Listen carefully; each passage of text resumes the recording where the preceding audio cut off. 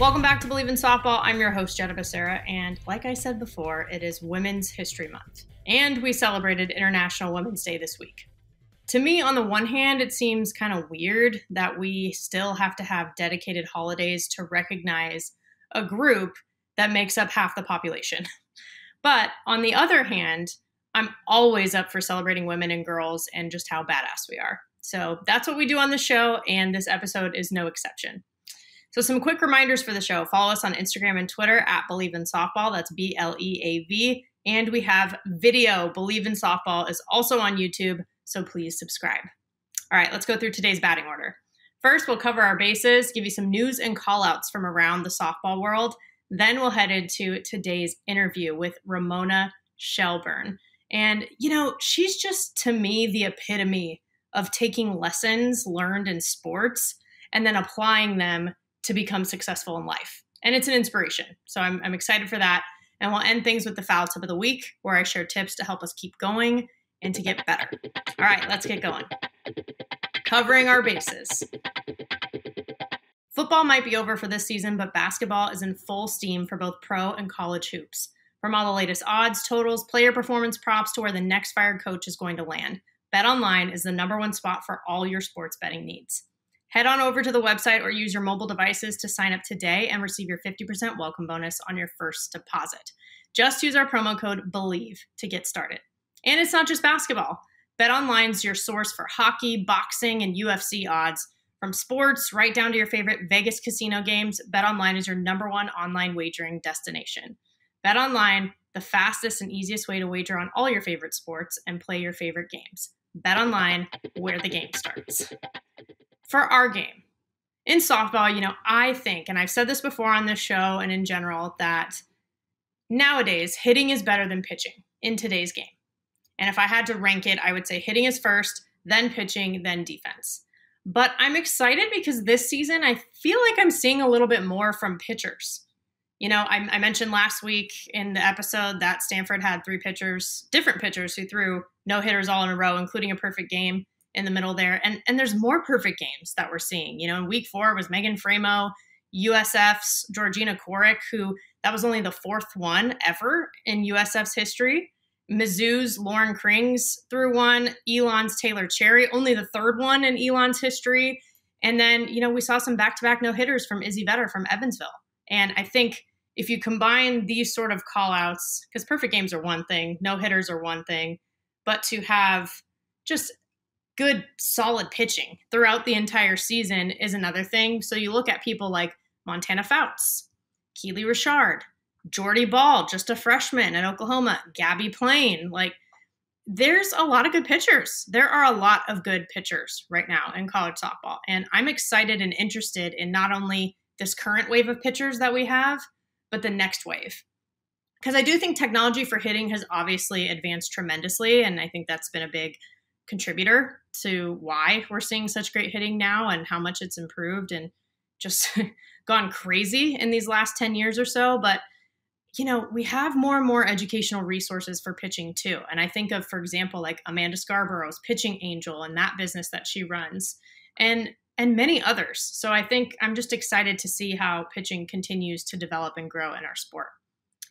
The other thing that's standing out to me right now, and I said this before, but I think it's more and more important as the season goes on, we can't forget about teams. And I'm talking about the teams. Before it was kind of like, oh, don't forget about the teams that are not in the top 10 in the rankings. Now I'm kind of talking about let's not forget teams even beyond that, right? Like people who aren't ranked, or at least aren't ranked consistently across all the different polls that we have. A couple of examples I'll give you. So after 4 weeks, stats change very quickly. But after the first 4 weekends, Stanford, 18-4 on the season.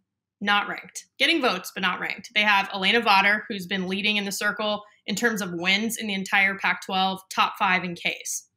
Then you have Taylor Gindelsberger as well, who's the top 5 in batting average in the Pac-12 and in stolen bases as well. Emily Young, who's the shortstop, she's the top 5 in RBI in the entire Pac-12 conference.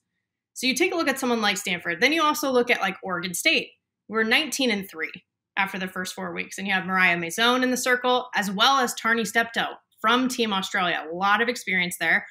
They're both top 5 in strikeouts in the Pac-12. And then Frankie Hamoudi, top 5 in home runs and batting average, actually top batting average. Again, after the 4 weeks, could change really quickly, and top 5 in home runs. She was leading at one point as well. So you look at not only the teams and how they're doing, and then you look at sort of the weapons that they have on their roster. And, some people might say like, well, you have to look at the strength of schedule. Like these teams weren't at the St. Pete Clearwater Elite Invitational, for example. But, they still played some good teams. Stanford actually took a game from Oklahoma State in Stillwater. Like that's another layer of difficulty there. And they were able to do it. Oregon State beat Tennessee at Mary Nutter. So it's just a couple of examples. I think there are a lot of these. We could look at similar types of teams across the country. And you just can't forget these types of teams, especially with conference play starting soon. For the Pac-12, which happens to be the example I'm using right now, conference play usually starts after week 5 for the Pac. So there's kind of one more weekend of preseason play, and then it gets started. And Stanford and Oregon State were both picked to be in the bottom half of the conference in the preseason poll, but they could shake things up. And I think we just need to pay attention to that stuff across the board with college softball. So to boil it down, the lesson is to pay attention. And someone who is constantly paying attention to really everything in the sports world, it seems, is today's guest. So let's head into the interview. She's an award-winning senior writer and NBA insider at ESPN, but the list really goes on. Radio host, TV personality, podcaster, she's done it all.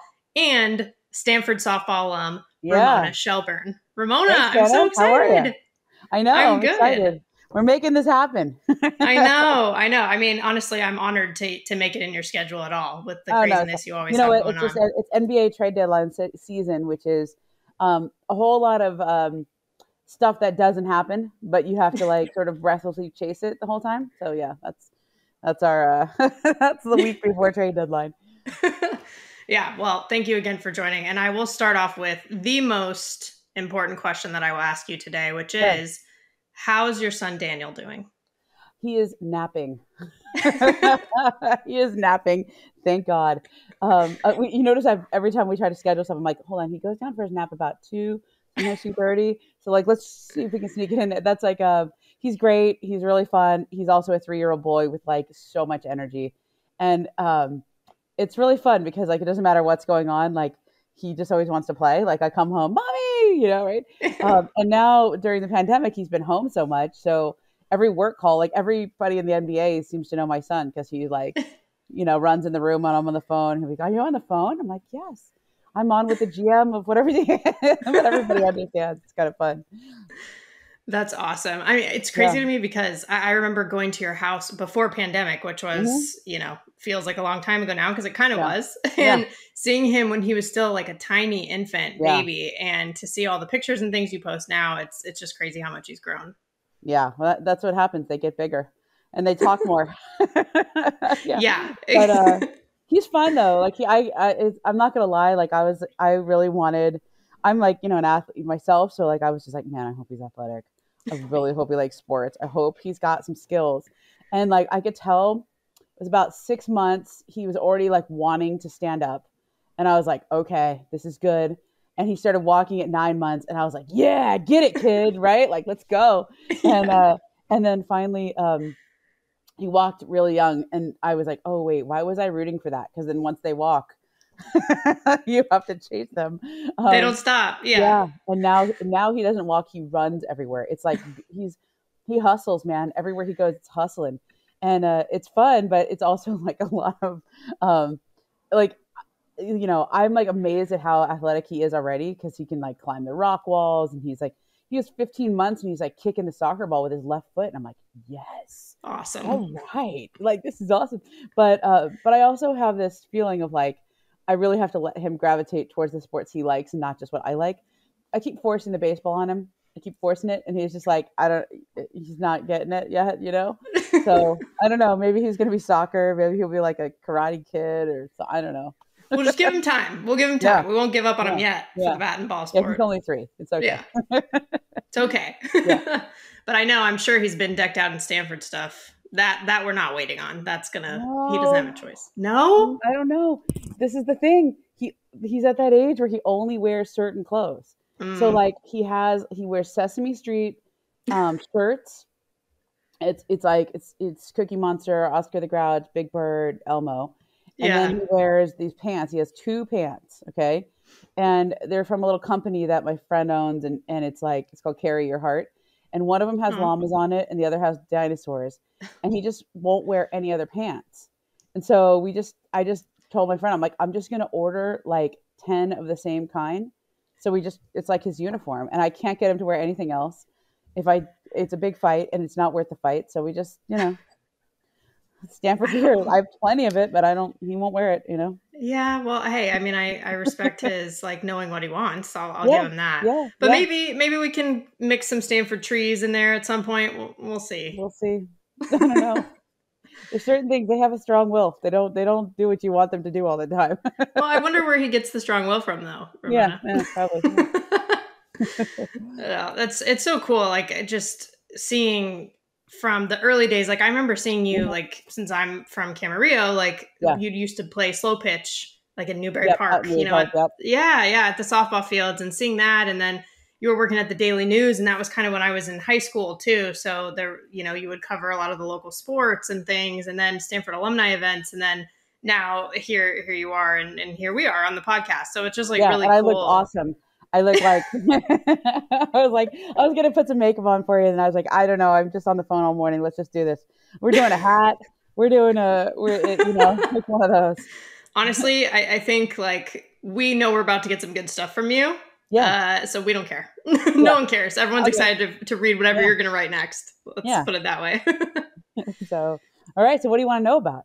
I want to know about everything, but I'm going to respect your time. So we'll only touch on a few things, but I wanted to ask you too, like obviously there's Mendoza, who we just had on the show recently too. So I'm super excited to have you on too, for all the connections there. But other than her, who else do you kind of maintain relationships with since Stanford Softball days? I mean, our text chain is bopping right now. Like we have, let's see who's in this text chain. This is like our, there's about 12 people in this one, 10 people. Yeah. Let's see, there's Mendoza. It's like the whole text chain, right? Michelle Acosta, who's a couple of years older. Marcy Crouch, Kelly Wigington, Jenny Foyle. Becky Passini now is her name. She was Becky Blevins in college. Lauren Gelman, Michelle Schneider, Kelly Yablonsky, Shane Anderson. Now she's Shane Skeet. There's a few of these, and Michelle Schneider's Duke now. I have them in there with their maiden names usually. Oh, for sure. Same with like all the, they're always going to be that. Yeah, we're always texting. I still keep in touch with, we have like a very vibrant group text that keeps bouncing around. And then just kind of like when we're in town, right? Like a couple of years ago before pandemic, we all got together in LA once. Sometimes over the years we get together at each other's weddings and stuff. But sort of maybe the older group, I keep in touch with a bit more, like the people who are like a year or 2 or 3 older than me. Because I was like I was in a really small class. It was just me and Jenny Scheidler, and we were the only 2 in that class. Yeah. We had Sarah Barnum, who was a walk-on. She didn't play all 4 years, but and then Brianne Ford, she was in our class as well. Same, but I think they each only played 2 years. And so, the younger, group I keep in touch with some of them as well. I still talk to Kira Ching sometimes. Who else do I talk to in that younger group? Robin, she's Stennerson now, Robin Walker, Sarah Beeson. She's Sarah Anderson now. There's, like the people who are one or 2 years younger than me. Obviously Jess Gallister, who is our coach, which is awesome. Tori Nyberg, just kind of like the ones who I played with mostly. And then I actually have kind of stayed, I got to know your group, even though you were younger than me. And then Ashley Hansen, I still kind of keep in touch with her through social media and stuff. A few of the younger ones, because I mostly met you guys through like, how did we meet? I mean, you had kind of knew from Daily News stuff, but I guess we used to have like alumni days and stuff. Yeah, and, like, I think it was. Kind of thing. Yes, I think we did like a barbecue. Yeah. We used to try to like play a game, and then eventually everyone was like, "Let's just eat food together." Yeah, it's funny because I was like totally still playing all the time, and I was like, "Let's play. Why are you guys don't want to play?" And now I understand because I'm like I don't play anymore. So I'm like, okay, like versus I had my kid, I just don't have time. Like I would, but it's too far to drive out there. And it's like, if I have a free 4 hours, I'm going to, I don't want to spend half of it driving and playing. And I just want to like veg out on the couch. Oh, for sure. Yeah. But, just catch up with I'll get back to everyone. it eventually. I think I'll probably just coach. I'll probably just coach my son's teams, like just. Yeah. I love that. Yeah. Be I like love that that too. 50-year-old mama out there coaching the baseball teams. Exactly. I love that. Like a female head coach. Yeah, Love it. dude. I'm kind of demanding though. Like I don't know if I'd be a good coach. That might just be what Might be what good. would make you Yeah, a good yeah. coach. Yeah. Yeah. Participation trophies here. No, Yeah. no. We don't we're past. We're not doing that. Yeah. We're more old school than that. Yeah, we're totally old school. That's awesome. It's fun too because not every year, but oftentimes around the World Series time, those clips. Yeah. You and Mendoza teammates again, kind of at ESPN, and like the clips of you guys playing against LSU in the World Series, and you guys run into each other going after the same ball, or she hits you in on that double. Like I feel like you guys go over that a lot. Listen. I was gonna catch the ball, Jenna. Like I have freeze frame photography. We slowed it down, and if you look, I am there before her. The ball's going in my glove, and then she's just taller than me, and she jumped a little bit later, and so she like got in there, and I was like, dude, and I showed her. I sent it to her. I was like, Jess, you took my moment, dude. That was my catch. I was gonna steal it. It was like, or at the wall. No, I'm totally kidding. She caught the damn ball. Who knows if I would have still been hanging up there and catching it. But I mean, I'll say both of you clearly showed range. Let's put it that way. Well, that's the reason we got into it, is because we were so hyped that we were just like sprinting so fast, and like neither of us we ran so far. Like I was in right field, she was in center. I don't think either of us ever considered that somebody else would be there because we went so far to get the ball. Totally. Yeah. Yeah. It's like, it's so normally funny. when you're sure, you're pretty sure that you're gonna, you're running towards the center fielder, but it was a deep angle at the wall, and I ran so far and she ran so far. There's no way. I never even thought she would be there. Yeah. I know. I didn't hear any footsteps. I don't know if either of us called it. No. I kind of feel like you did, like, at least looking at it, like, I don't remember seeing you guys like mouthing anything. I think you were just like all in. Yeah. Yeah. We were just totally running to catch the ball at the fence because it was me a home run, Yeah, exactly. Yeah. Why not? So. That's so funny. Yeah. I love seeing the throwbacks too, because it was before everything was as televised as it is today. So it's always fun. I think that was the first year that they televised all the games. Yeah. So it's 2001. And it was the first year that every single World Series game was on. Before that, they would televise like some of the early rounds, but not all. And then mostly, I think they picked it up when it got to like the semifinals and finals. Yeah. Yeah. Right. That sounds right. It's also, I think, the first year from what I remember of super regionals. Before that, it was just regionals. My freshman year was only 4 teams. Then it got to be 6 teams in regionals. And then I can't remember how it went, but I feel like it was like 6 and then 2, and then we're maybe 8 and then 2. I can't remember how it was, but it was a really big difference when they went to super regionals. It really was. I mean, I actually, in some ways, obviously not always, but in some ways, super regionals, I like a little bit more than the World Series, just because of it's like getting to that Oklahoma City opportunity, Yeah. Right. And so but you're totally right. That's been like a new thing that was thrown in. People don't always realize that too, that wasn't always there. Yeah. My freshman year, it was like 4 teams. 4 teams per regional. It was 8 regionals and 4 teams each, which is 32 teams total. Yeah. And we were the number 1 seed, but we got sent to Oklahoma State because we didn't have lights at the fields. Amazing, right? How crazy is that? It's like, and UCLA used to be that way. Washington used to be that way. It's wild. Yeah. It's crazy how far we all had to go on the road. Yeah. Wow. Well, if you were writing a profile or a feature on yourself now, how would you have described yourself as a player?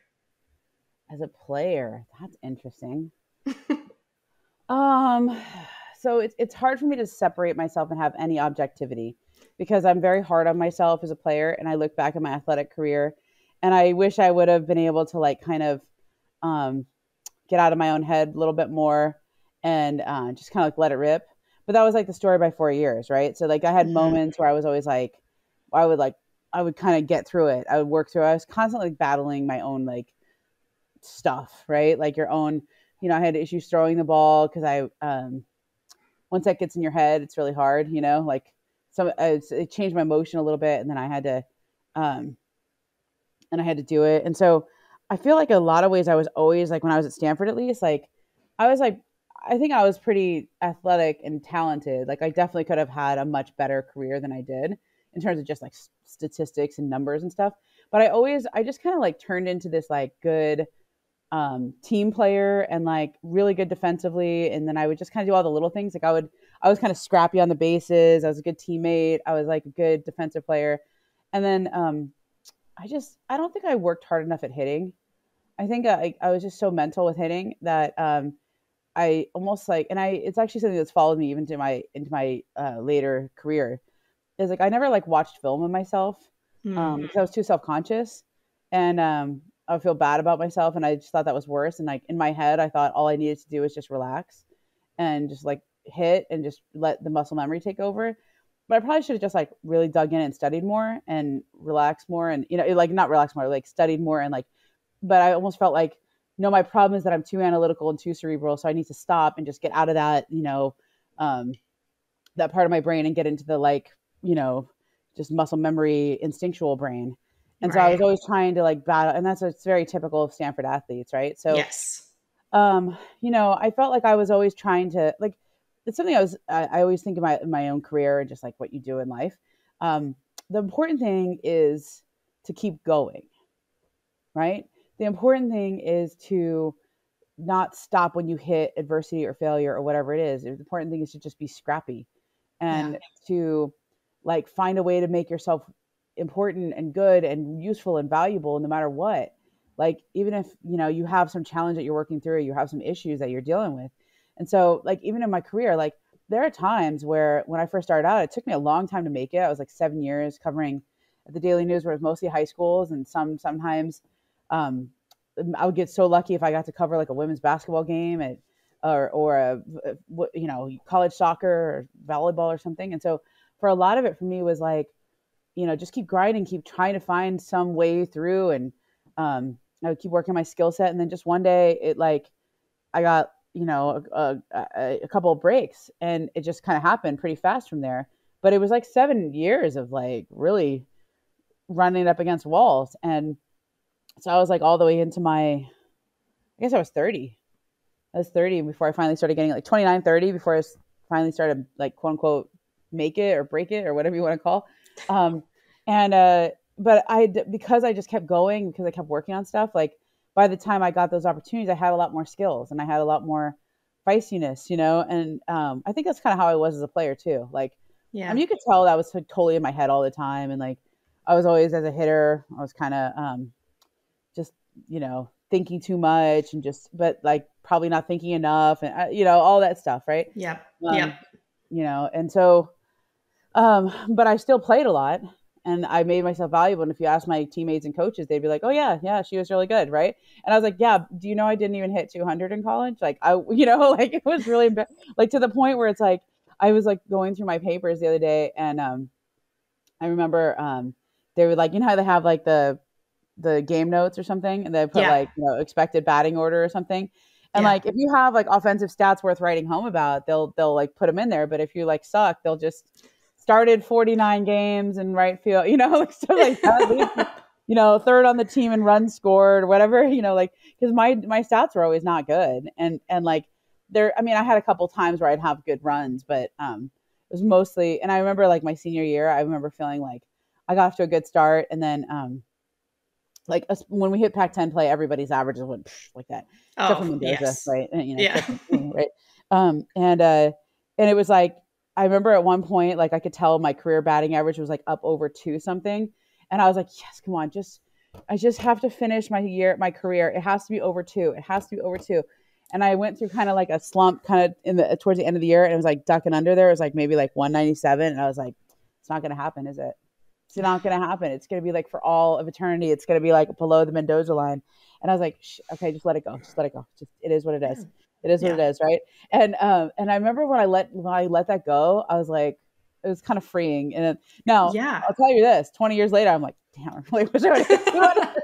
I still think about it, but like I think that like what you learn in softball and kind of like who you are as a player, it really is who you are in the life. Like it really Yes. is. And you take all of it with you. Like, so I wrote a story last week about Ben Simmons from the Sixers, and he has trouble shooting the ball. He's like got the yips. He can't make free throws. He can't shoot. I mean, he can, but it's in his head now. And Yep. and I was like, well, I totally get that. Like, I mean, I did that in college. And so like when I report and write on it, like I just know not the right questions to ask, but I see it differently than other people. Like a lot of people see it as like weakness or something. And I'm like, no, no, no, that's actually, you're trying too hard. Like you Right. care too much. And then it gets in your head and you just, you're trying to be too perfect, or you're trying to please people, or you're trying to live up to some kind of unmatchable ideal. And so like, I don't know. I think people know that when you played, whether you played softball or basketball or whatever you're covering, whatever it is, I think people can tell, like, if you understand, like if you get Yeah. it, if you were there once. And so, I don't know. Yeah, I guess like I wouldn't write a profile of myself as a player because I probably wasn't all that good, to be honest. Like I was like batted ninth mostly, but I was like I could have been a lot better. Like I don't think I was like I was probably an underachiever rather than an overachiever. But I actually, when I look back on it, I'm like proud of the fact I kept going Yeah. because it was hard. You know how it is with the pressure cooker that we all get Oh, in. yeah. You know? Yeah. And you're 100% right that it's Yeah. very common with Stanford athletes to Oh be yeah. overly cerebral, overthink, overevaluate. I mean, I can relate to that, especially for my first 3 years of my career. Yeah. That was me. And I would actually Yeah. overtrain too. Like Yeah. it's Overtrain. like Yeah. I didn't realize actually sometimes it's productive to step away from this. I would Yeah. overdo it. And yeah, sure, I'd pass all the conditioning tests. Yeah. I'd like do this and do that. But, like I very much would like look at the numbers and things like that. Hmm. And it wasn't what I could have done either. And then Yep. finally in my senior year, I began to let that go. I was like, this is it. I mean, this is the last year. There's nothing else after this in terms of my collegiate career. So like, I'm just Right. going to try to be me. And then it did Yeah. click, and it Yeah. did happen. But it's a lot like easier said than done when I you're know. in it and you only have, I only have these 4 years, Yeah. And I would always get it going for like a month or two at a time, but then something would happen and I would like revert back, or like something would, and it would spiral again. And you just kind of have to keep going. Like that's it. Yeah. You just have to go and don't stop and push yourself through it. And like, I'm telling you, like in life and in my career, like I think about that so much all the time. I mean, even through profession, there will be times where like you're kind of like the sun's shining on you, right? You're like in a little more of a golden place, Yeah. like people like you and what you do and what you're doing and all that. And then there are other times where like just things change, right? Like the teams where you're best at are not good anymore. An athlete that you're seen as, an expert on is retires, whatever. You get different bosses, different editors, different, lay of the land. And the people who have nice long careers are the ones who adjust and make themselves and reinvent and keep going. And who Yeah. also are fine when the sun isn't shining on them for a little while, because they just kind of keep your head down, focus on the work and get through it. And then it'll come back around, because that's how it Yeah. is in life and anything you do. And like I've gone through, I mean, even through having kids, right? So, the last, I don't know, five years, I guess, because my Yeah. son's 3. So there's a whole year where you're pregnant before, right? And it's like I feel like I've done some really good work, but I haven't been quite as all about the, like, like your priorities are split. You're a young mom. You have like a kid under 5. That's like a lot of work. And it used to be like I would go on the road all the time. I would always be raising my hand, let's go. And I'd Yeah. spend as much time as I needed to for a start. I'd spend a week if I could. Now I'm like, we got 3 days. Let's get in and out. We got to make the most of those 3 days. Let's and I don't know that, or even staying up writing. Like, okay, I used to stay up Mm. and write all night long. Now I can't do that. I got to get up in the morning and take care of a kid, or I got to, I don't have the energy as much to pull all nighters like I used to, because I'm chasing around a toddler all the time. And you just kind of adjust. I think you just get way Yeah. more efficient and way more focus on what you actually need to do and what's most important. And there was a time when I almost felt bad about it. Like I was like, oh, am I not working as hard? I'm like, no, I think I'm working. I think production wise, I'm just as good.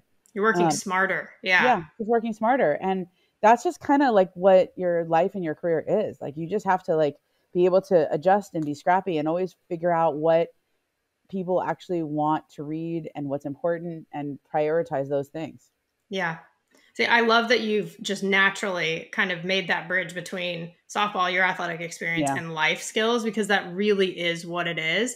And Hmm. you talk about, there's a lot of things that you've mentioned that I think are super interesting that I want to dig in more on. But one of them is in terms of prioritization. Like you Yeah. talked about it earlier, that grind of, working for the Daily News for a while before you went over to ESPN Yeah. and all that stuff.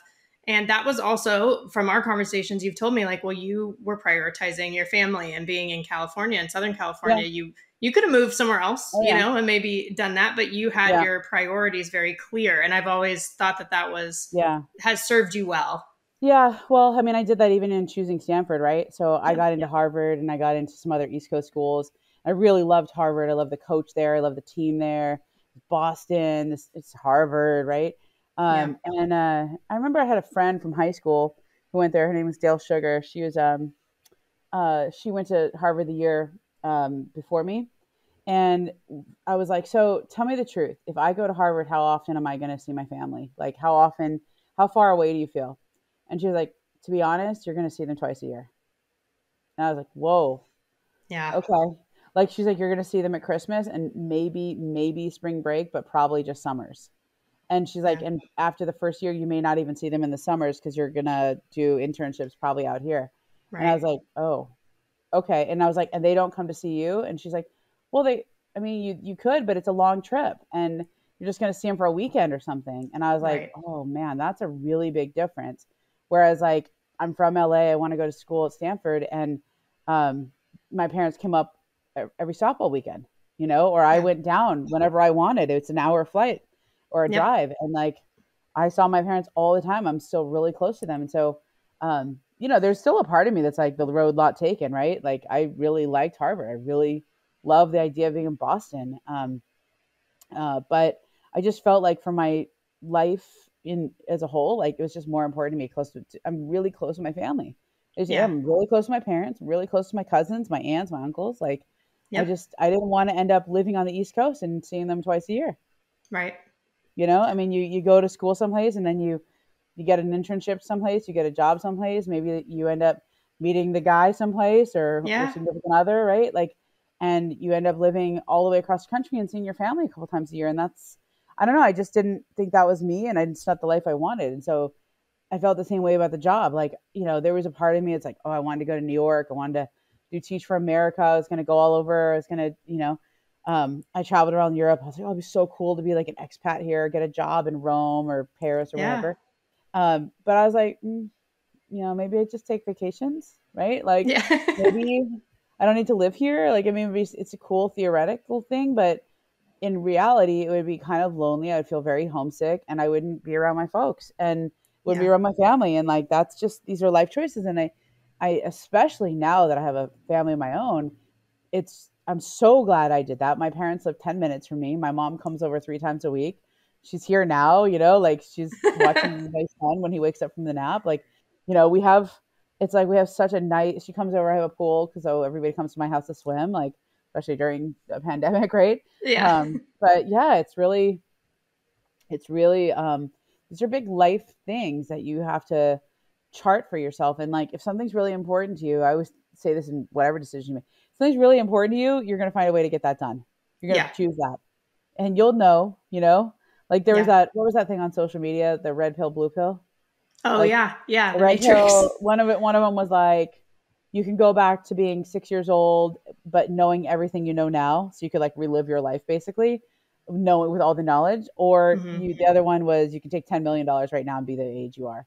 And I was like, 100% take the 10 mil. Like, Yeah. I don't want to go back to being six because I like how my life turned out. I chose the things that were most important to me. There's things I would do differently if I could do them over. But then if I did that, it's a butterfly effect. You don't know how, one thing leads to another. And like, my Yep. mom and I were just talking about parenting the other day, and like, how people think like, oh, I never want my kid to feel hurt, never want my kid to feel sad. I don't.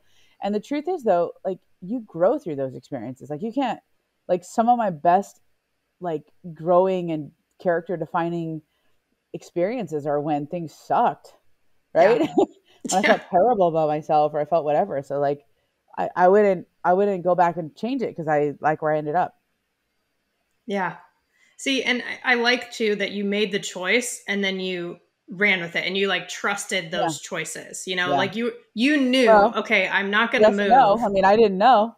I mean, Well, I right. You didn't trusted know, them, but but then you, also like at the time, if it didn't work out, maybe I'd be sitting here going, damn, I was kind of a wuss. I should have taken those jobs in New York. Right. I mean, true. but I just, I went with it, you know? But I think the fact that you committed yourself to it more, at Uh-huh. least helped it be better in Oh the yeah. end. You know, if you're kind of like, sure, I'll make this choice, but you keep Yep. hesitating and like looking back, that's not going to Yeah. serve you. Yeah. But you're like, Totally. all right, I'm going to stay in SoCal. I'm going to Yep. grind this out, you know, Yep. until I get where I want to go. And that mindset helps you Yeah. more in the end. Yeah. And like, I always think that like whenever everybody feels stuck all the time you feel like stuck and you can't do stuff and you don't know what you want to do with the Yeah. next phases and this and that. But there's so many things you just have to sit and think about what you should do. Like I'm a big like list maker Oh, yeah. and I just free write. It's like free writing lists. It's not like I'm all like one column, this one. Oh, yeah. I just, you know, whenever I can't, like, even just like a month or two ago, I was like, man, I feel like I'm a little restless. Like, I need to go and do a few stories and dive in, but it's hard with the surge that was going on and you can't go anywhere. And a lot of times, like in my business, like you feel kind of beholden to access. Like Oh, you feel like the stories are where I can go to. Like it's the event, it's the game, it's the practice, it's the press conference, whatever. And I think if anything, we've all learned over the last couple of years, like you can mm, do it from anywhere. Like to be honest, like I can do. Sorry, I got an alert on my phone, my computer. I can. yeah. I just wrote 3 or 4 stories entirely over the phone. Now, these are contacts that I've spent, you know, decades building up. So it's not like Yeah. I wouldn't have been able to do this with just cold calling people. But enough of Right. these, I've met enough of these people over the course of my career in person and we know each other Sure. that like I really can do stuff over the phone. Like, and I know how to write a scene that I wasn't there for. I know how to recreate it because I Yeah. ask the right questions or I ask, you know, people to fill in very specific details to help me recreate it. But it's interesting. And so I remember I just like, I don't know, like over the holidays, I was feeling Yeah. kind of like restless, like I haven't been doing enough. And then I just sat down and made a list of like 10 things that I can go work on. And I just started chipping away at it, you know, like, okay, let's start doing this. Let's start doing that. Let's start, you know, so I know sometimes it's simple. Even if it doesn't feel easy, it's like it's simple. Like the concepts yeah. are simple and we just have to simplify it and let ourselves accept that it doesn't have to be complicated sometimes, but it's so Well, much easier said than done. I think complicated might even be the wrong word. I think it just feels big. Yeah. Right? It feels overwhelming. It's kind of like cleaning your garage, right? You don't want to, most people don't start because it just feels like a huge task. But if you just chip away a couple hours every, you know, if you just said, hey, can you clean your garage 2 hours every week? You're like, yeah, sure. Yeah. Right? If I do it 2 hours every week, like I've kind of been doing that over the past few months. I have an organizer who comes and she like forces me to do it. Yeah. And I'll just sit with her for a couple hours and it's like, oh, we're actually making some progress now. Like you know, if I would have done this on my own, I would have never done this, you know? Totally. Yeah. Yeah. No, I really So like that. Yeah. It's just a little bit at a time. And it's like we know that concept, but it's hard for yeah, us to put it into yeah. practice. That's why you just sit down and get a piece of paper out or on your notepad on your phone or whatever it is. Yeah. Yeah. Well, and something you mentioned earlier too, and you talked about building relationships, but also the fact that Hmm. you're able to relate to these athletes, having been an athlete, because I think that Yeah. that's something that you're just incredible at. Like that's one of the things that sets you apart with your stories is understanding that they're people and understanding like the Hmm. motivations and what the realities are of the situation versus like anything that could be projected on the situation. And I've always really appreciated that when I'm Yeah. reading your work or listening to your work or Hmm. watching your work because you have so many different Yeah. media formats that you Yeah. work in. But um, Yeah. do you think, like with your athletic experience, has it ever been difficult to kind of separate that Yeah. level of relating to them versus like trying to be objective?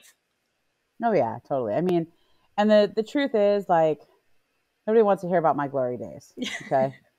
Talking to like some NBA players and like they appreciate the fact that I did play Yeah. and you can feel a sense of understanding and empathy, but they don't really want to hear, you know, they don't really want to hear from, you know, about, hey, when we were playing Cal that one time, you know, I mean, it's Yeah. like, and I remember when I was first doing the job, like, especially when I cover high school softball or whatever, like it was very fresh to me from when I was in that same position. Yeah. And I used to tell people all about my own career and my own life and stuff like that. And that was like, at some point I was like, you're not on the team anymore, Ramona. Like nobody cares. I think they know that you played, and so that's enough credibility. But really, it's like they want the story to be about them, Yeah. and it helps that you understand. But so I think early on, and I definitely feel like there's certain things that I get like caught up in, and stories I'll get caught up in, and I feel like a little close and connected to it. And you have to be able to like step back and write from an editorial distance. Yeah. And so that's why I have a couple of really good editors that I'll talk things through, and I'll be like, am I a little too close to this? Tell me what I'm not seeing. Tell me the big picture thing. Because like, especially when you're embedded with a person, or I've done a few stories where you're kind of like embedded, Right. like, and it's like you almost become part of their group. Well, that comes with And relationship building, like you said. If you've built yeah, that, of then course. yeah. Yeah. Right. Yeah, like I mean, I did like Ronda Rousey stories when she was, Yeah. at the top of her game, Right. and I would go to her. I was embedded. I mean, I was like at her camp, 4 or 5 days a week while I was, relationship building. And then when they went to Australia, I went on the same flights, and I was there. I would go to all the training sessions, and a lot of the time I'm just there. Yeah. I'm not always, because you never know when there's going to be some cool moment or some like great scene or whatever, and you're just there.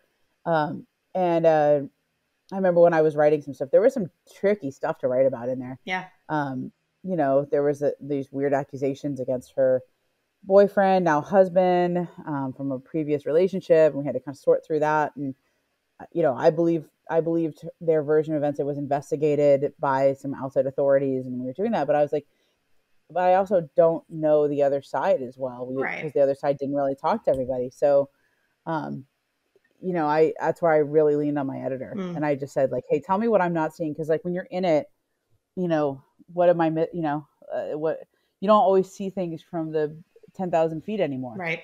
And so like, yeah, that's another thing I think team sports give you, is this ability to like trust others, Yeah. and like, hey, I need your help on this. You got to keep me honest. Like I don't always see it from the outside. So it's better. I mean, I know the story inside and out because I'm in it, but you can see it, but I'm not seeing. Yeah. So that like openness to feedback, like that's how you interact with teammates and things, right? So like, and your editors, your team basically that you're working with. Yeah. Yeah. And I remember you saying before too that your mom is still kind of one of your best editors. Yeah, although maybe not. We don't have time for that. Yeah, like, maybe before kids. Yeah. Yeah, before kids. I mean, she has to help. She helps a lot. We talk about a lot of stuff. She's actually writing herself now. Yeah. She's kind of gone back to her own writing, but she taught me a lot about storytelling, a lot about writing, about how story is structured, finding stuff. And I think one of the things that was great about having my mom is just she always wants. She's not really a sports person, so she wants to know what the story is, right? Not what the sports story is. You know what I mean? Like, and so I think the best stories are always when you get into like the deep human condition and just these sort of universal themes that everybody feels, and sports is just the backdrop. And so I think with my mom, like, when I would talk with her, she would always kind of get right to that point, right? Like she would help me clarify it. And usually when I'm writing a longer story, like, you just need to be able to have one through line that's really, really simple. You have to be able to explain it in like 1 or 2 lines. Yeah. Right. See, I love these things that you're touching on too, just in terms of your approach, and whether it's your mom or another editor you're working with, because I think that's what has allowed the longevity that you've had, and what I'm sure you're going to continue to have, is these kinds of approaches that you take. And then the making adjustments piece that you mentioned is so key. Yeah. And you're right that transcends sports, right? Like, you played softball, but you cover NBA, you've covered the MLB before, like you cover all kinds of sports, because there is that universal element to it. Yeah. And I think I know what I don't know also. So I don't try to pretend that I'm some expert in things I'm not an expert in. Yeah. When I talk about football and Around the Horn, like, I will go and I'll read up on stories, and I understand football, but not like somebody who played, and I don't pretend like I do. Right. So I will focus, I'll use stats to make my point, or I'll use, just sort of my experience in covering sports. Right. In relationships. And, a lot of it, it's not always about breaking down the game. Right. Like, but I think that the humility is a really important thing in this business, especially, and I know it sounds weird, but for women, but don't act like you know everything, like because you don't, right? Like Yeah. it's very off-putting. Sometimes I think we feel like we need to prove ourselves all the time to people, and we need to always be this like expert, and like as if it's like undercutting our credibility, Yep. especially as a woman. Like you feel like you have to overdo it. Yep. But I actually think the opposite is true. I think if you have just sort of a confidence about yourself, but you don't need to show off. You don't need to just like, do you walk around spitting out Stanford long words? Do you do that? I mean, every once in a while I'll use a big word, Yeah. but it's rare, Only when because it's I relevant. Yeah. Right. only when it's relevant. I mean, I don't go searching around for 12-letter words and things that half my, no, not even half, things that 10% of the audience isn't going to know. Yeah. I mean, that well, it's just not, it's not productive. And it's also, it can be off-putting, I think. And I'm not saying dumb yourself down. I'm just saying don't try to show off or don't put up a front. Right. Like you don't need to. Like if you have confidence in your preparation and your intelligence, your analysis, your background, all of that, like you don't need to show off. Yeah. You just don't. And I think it's also you don't need, I think it's really smart to ask for help. Yeah. Like I just all the time, like people are like, how do you know so much about basketball? I'm like, because I call up scouts and coaches and players and say, explain this to me. And then they do, and I really try to listen and try to understand it. Right? Like, Yes. and people loved it. I mean, don't you love it when like campers come up to you and try to ask you to explain the right footwork on turning a double play? Yeah. Like that's awesome, right? And Yeah. so, people who are professionals at what they do, like there's almost nothing more annoying than having somebody who is like not a professional at it, but is trying to be a critic at it. Right. Like respect what they're doing and criticize them for it without asking why you did what you did or trying to understand it. Yeah. I mean, ugh, No, yeah, that is such a good point because you lose trust. Anybody, it's hard to trust someone that always thinks they're right. yeah, Like to your point, you lose trust, and then therefore the credibility kind of goes out the window, yeah, and you just yeah, lose it. Like the connection's gone with your audience. yeah, Yeah. yeah. It's like, you're annoying, right? Like, yeah, you're full of yourself. I mean, I think people don't quite understand what confidence is sometimes. Yeah. Sometimes they think confidence is loud Mm. and boisterous and stuff. And confidence is really just kind of within how you carry yourself. Yeah. Yeah. I think that's a really good distinction because it's really Mm-hmm. easy. I mean, we even talk about like introverts versus extroverts, right? Like extroverts Sure. might be the louder ones in the room, but like, hey, this introvert over here could actually bring a lot of value to whatever the conversation is. It's Mm-hmm. like, it doesn't have to look a certain way. We can Yeah. think about it a little bit differently. Yeah. Yeah. I think that's super, super interesting. I would ask you too, like, what is your favorite piece that you've ever written or favorite story that you've covered in any media format? I mean, I have a few, so I can't say one or the other, right? I mean, I loved working on those stories with Rhonda. Yeah. I mean, I don't know anything about UFC, right? I watch boxing. I know a little about that, but I was just more interested in, I think she was a different kind of feminist icon, and I was really interested in that at that moment in time. Yep. And she was so vulnerable, but also so strong. And she was just a fascinating character. And she was really open. And, plus I like diving into worlds I'm not familiar with, right? So I was like diving into the UFC world and flew to Australia and I made this big grand adventure out of it. And it was, it also synced up with where I was in my life too. Like I was kind of trying to understand what to do with my own power and success in the Mm. industry and how do I process that without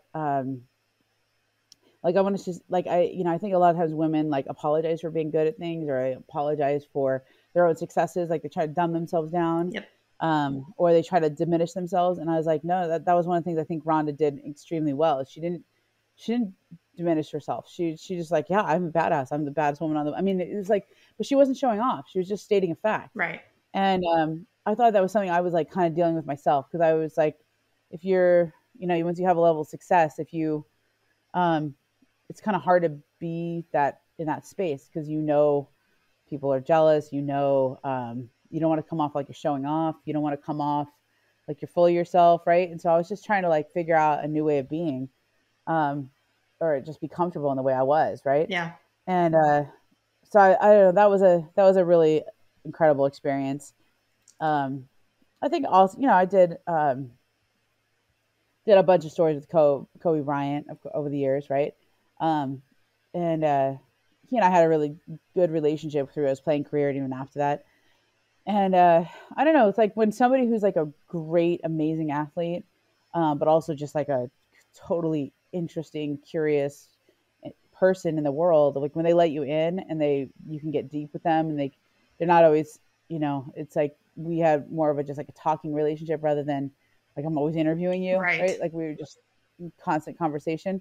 It was interesting. That's another one where you're close to it. So I needed an editor help, pull me back and see things from 10,000 feet all the time. But it was just like cool to get inside a mind like that, Yeah. or a person like that, a soul like that. Yeah. Yeah. Well, it's awesome because these are kind of like generational people Mm-hmm. within their Yeah. sports or within their, Sure. their area that they're in the sports world that you. Inspirational to me. Yeah. Like honestly, like I feel like the ones that I connect to the most are the ones that are kind of inspirational to me. Like the people I cover, like you're writing about the human condition, and some incredible people, but you're also kind of it affects you yourself. Yeah. It affects your life too. Like I still think about things that I learned from Kobe, right? I still think about things that I learned while getting to know Rhonda and how she was managing that time in her career and her life, right? Yeah. Super smart people, just outside of sports, right? And deep, and they put, they actually have a lot of similarities, right? But like that's the best part of our job, is to just get to meet these like generationally amazing athletes, right? Like I have a couple of other athletes who I've done multiple stories with, right? And like you feel like you get to know them, you maintain the relationship. Like Allison Felix, she's Yeah. she's out here. We're like mom friends, like we have Yeah. kids at the same time. Our kids, we keep in touch that way. But Yeah. Candace Parker, like some of the great female athletes, like you just have these conversations with them that you're like, blows your mind, Yeah. right? So yeah, that's the best part of your job, Yeah. right? Yeah. Didn't you go to Allison Felix? Like she renewed her vows, right? And you went. Yeah, yeah. Well, they were supposed to get married before the pandemic, and then Oh, then I'll change the indoor ceremony things. right. So yeah, I went a little while ago, and it was she was I covered her in high school. I knew Wow. her from when she was out here in LA in high school. So that was a long-term relationship. I mean, I don't really cover track and field. I've just written one or two stories about her before the Olympics or whatever, but it was just more like a long relationship we've had, and especially since we both became parents, like we've gotten a lot closer, Yeah. So That's awesome. yeah. I mean, I Yeah. love seeing it. Also just women connecting with I know women. her family too, right? Like I know her, I know her husband is awesome. Her Yeah. family, her parents, it's like See, I I've love just known that. them forever, right? Yeah. Yeah. That's awesome. Well, you said something recently that reminded me of kind of this concept where you're saying sometimes if you reach a certain level of success too, and Mm-hmm. especially if you're connecting so well with everyone you're working with, you have to keep yourself like, I don't know, kind of keep your feet on the ground a little bit.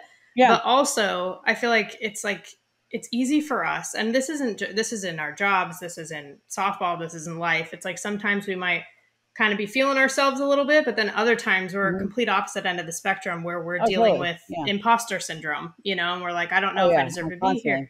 How do you ride those waves? Coach used to tell Uh-huh. us like, don't get too high and don't get too low with hitting, for example. So in life, Right. how do you kind of ride those waves?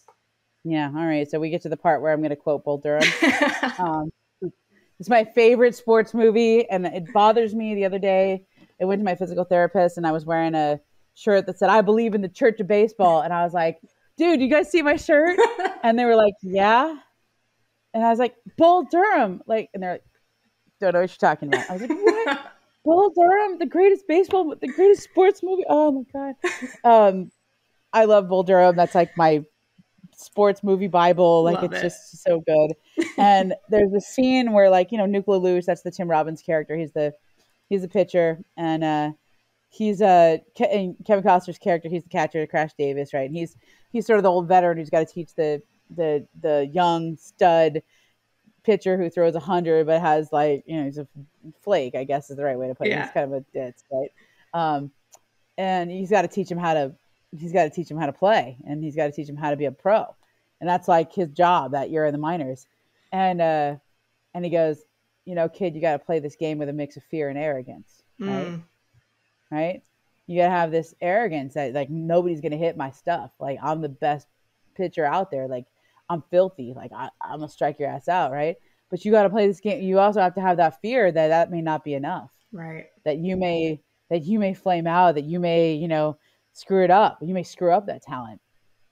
And always think about that, man. You got to play this game with mixed fear and arrogance, Mona. Come on, right? Like you get to a certain level and that's it. You don't want to peak there. Right. You have to keep finding ways to be inspired and people who inspire you and ways of being. And it's like, to me, that's everything. Like you can't ever stop. Like you can never feel like you made it. Don't ever sit there and be like, man, I made it.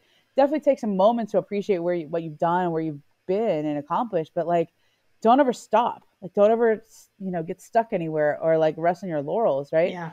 And that's not to say like you should be a tortured soul or you should feel like not proud of yourself or whatever it is. It's more, trust yourself and your accomplishments, your abilities, celebrate your, everything that you've done, but also like, don't feel like you made it. Yeah. Don't ever feel like you're done, because the second you think you made it, that's when it's over. Yeah. And it's interesting because you're right. Every athlete you've probably talked to has said that in some form or another, or has expressed that sort of mindset, because that's how they get to be where they're at. And that's, and I would say like, in terms of what you do, your craft, like, is it too much to say? Like, I feel like you're a Kobe Bryant or a Ronda Rousey or an Allison Felix or whatever of sports writing, right? Like I don't know. I mean, I'm going to say it. I'll say it.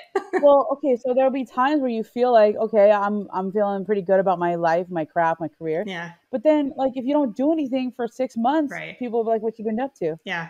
Oh yeah. She was good before she had kids, like she was good before whatever. Like you got to keep going. Yeah. You can't just stop and be like, I made it. Let's hang up my shot now. Like I'm a coast. That's not how that life works. That's how your career works. You always have to like constantly evolve. Yeah. And it's not just make adjustments. Like you made it to one mountaintop, but like I'm trying to do more. Like I'm not trying to say like one, it takes a lot to get there. And this is like sports cliche. It takes a lot to get there. It's even harder to stay there. Yep. That's 100% true. Yep. That's 100% true. And I don't think you ever try to stay there, which is the misnomer. Mm-hmm. Nobody tries to stay there. You always have to keep growing and you have to keep evolving and growing and being. And for me, it's always about what I'm passionate about, what I'm curious about. And that changes and grows over time. Yeah. I love that point, because you're right. No one who has ever achieved greatness has coasting in their DNA. That's no. Not how it works. I mean, listen, when you go on a nice run, go take a vacation sometimes. Yeah. Go enjoy yourself. You don't have to push yourself like crazy all the time. But that's not coasting though. That's not coasting. No, that's not coasting. That's like taking a breath. Right. Yeah. Yeah. That distinction is really important. Well, I mean, like I said in the beginning, you're like, what do you want to know? I'm like, everything. So I could keep going forever, but so I end every conversation with the same game. It's called Safe or Out. Basically, I'll bring something up. If you like it or agree with it, you call it safe. If you don't like it, you don't agree with it, you call it out. Got it. All right. So first one is leaking news. Before maybe the athlete announces something or before a team announces something, like leaking it early. Safe or out? Safe. That's my job. Yeah. Well, that's what I'm interested in. I'm not leaking it. Leaking versus breaking news. Do you know what I mean? Like, is there a distinction too? Well, it's a different side of the play. So, I mean, I try to break news, right? Which involves somebody else leaking it. True. Or confirming a leak. But so it's a little different. If somebody asked you, like if an athlete was like, please don't say anything until X day, and then you can announce it. Oh, it depends. Yeah. That's negotiable. Yeah. Okay. It depends on the news value of it and what else is going on. Yeah. Why they're telling me this, why not, Yeah. But yeah, my job is to break news because people want to know. Right. Like if I know somebody's going someplace, I don't care. Last night, Saturday night, I had a story. I heard about some women's basketball player who's like really good player gonna sign with the Sparks. I'm like, a Saturday night. Yep. Should I hold it? Hell no. Let's go. Yeah. News waits for no one, right? There's a huge public interest in that. Yeah. Now, if somebody said like, you know what, I've been talking to that person, like we're going to have an answer in the morning. Can you wait till the morning to put something out? Cause I don't want to blow it. That's something I would think about, because you have to well, you know, I don't want to report something and make it not true. Right. That's not good either. Right. So, yep. yeah. Okay. Makes sense. That was the first one. Sure. Old school batting helmets without the face masks, so like the ones you used to wear. Safe or out? Safe. Yeah, safe. You know, I think you Come can on. see better without the masks, I will say. I think you can. I know. I never tried the new ones, but I never got hit in the face. It was fine. Yeah. All right. Fair enough. I never got hit. I mean, you know, if the ball's coming at your head, you just turn, you know. Yeah. True. True. I don't know. Okay. Well, two more quick ones. NIL. So student athletes making money. Safe or out? Safe? Tie goes to the runner. I guess. Yeah. I don't know. We're at the very beginning stages of this. We need to have some kind of regulation. Right. It's a bit like the Wild West out there, but I'm glad that they're I'm glad that we moved there because I just think that's the world. Yeah. But I also think that it's Pandora's box that's been open, especially in like football and basketball. I agree. I think there's some value for women, but yes, we have to make sure we get it right. All right, last one. There's got to be some regulation. Yeah. Yeah, exactly. Okay, last one is bat flips. Safe or out? Safe. I'm into it. Wow, you all four safes. I don't know. You might be the first person where that's ever happened. I love it. Yeah, okay. Dude. I'm kind of old school, but I also I like a little showboat. Like I was a little like that. That's the arrogance part, right? The fear and the arrogance is the arrogance part. Okay. have a little swag, man. Come on. Hey, that's fair. I'm good with that. It's all good now. I mean, it's different. Like bat flip to me is one thing. Bat flip and stare down the pitcher, that's another thing. Yeah. You don't try to show up your opponent, but like if you jack one out the yard and you flip your bat a little bit and you then respectfully run around the base, that's cool. Yeah, I like that distinction too. Like the stare, When the stare down's not okay. Right. That's not okay unless somebody buzzed you. If somebody buzzed you, then you're gonna stare from me. Yeah. But bat flip's all right. It's all right. It's gotta be done tastefully. All right, I like it. Hey, you actually scored too with 4 saves. I like that. All right. Yeah. All right. Well, thank you again. This was awesome. Like I love just catching up with you, let alone in this kind of forum. So this was awesome. Yeah. Sorry I didn't get all dressed up for you, but you got the cool beast piano. Well, I just have the Stanford Softball shirt for you. So t-shirt. Yeah, I got a Game of Thrones shirt on. Got House Stark. Yeah, like it. And some beast piano up here. This conversation with Ramona has been in the pipeline for a while, and I just can never get over it. Every time I talk to her. She's just so very thoughtful, insightful, and relatable too, all at the same time. I feel like she just gets it. And those are the kinds of conversations that we all like to have, really, just with people who get it. So I hope you enjoyed it as much as I did. And with that, let's transition to the foul tip of the week. This week's foul tip is about generosity. Now, I feel like a lot of people think of generosity as financial, like giving money to charities or paying for something for someone else. That's really only part of it. The best generosity to me comes in different forms, especially with time and knowledge. These are two of the most precious commodities that we have on this earth. And Ramona has actually always been a good example of this. Over the years, she shared her wisdom with me about the sports industry, career advice. We talked about Stanford a little bit too. And it ends up being conversations about life, right? And she gives her time to do that. And not everyone's like that. We all say we want to make an impact, but it's easy to get really tunnel vision and just focus on ourselves and our individual goals. But the real impact comes from the value that we're able to give to other people. And it's a theme that comes up a lot on this podcast, I think, is the people that we have on almost always end up talking about how relationships have impacted them off the field. And that's what you remember. I went to an old teammate of mine, her wedding recently, Maddie Kuhn. And it was a Stanford softball reunion, basically. And it was amazing. What made it amazing, it really wasn't what happened on the field necessarily. There's a little bit of that kind of bond, obviously, but do I remember what Maddie's batting average was? No. But I do remember all the times that we shared in the locker room, traveling, team meals, and even all the good times after college and up to now, right? Like I remember when she took me to afternoon tea when I visited her in London, and now we got to celebrate her wedding. And it's just, that's what she was most grateful for too, that we all took the time to celebrate with her and just to be there. So just that time and how you use it, that's what matters and what sticks with you. And that's what's worth giving as well. We all need a reminder of that every once in a while. So that's it. Be generous. That's the foul tip of the week.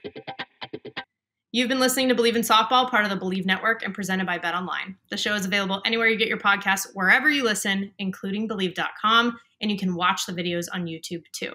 Subscribe, rate, and write a review for the show. I always appreciate your support. We love hearing what you think. Follow us on Twitter and Instagram as well, at Bleav in Softball. Again, BLEAV. You can always reach out to me on Twitter, at JennaBecerra01, and Instagram, at JennaBecerra2. Thanks for tuning in, and catch you soon.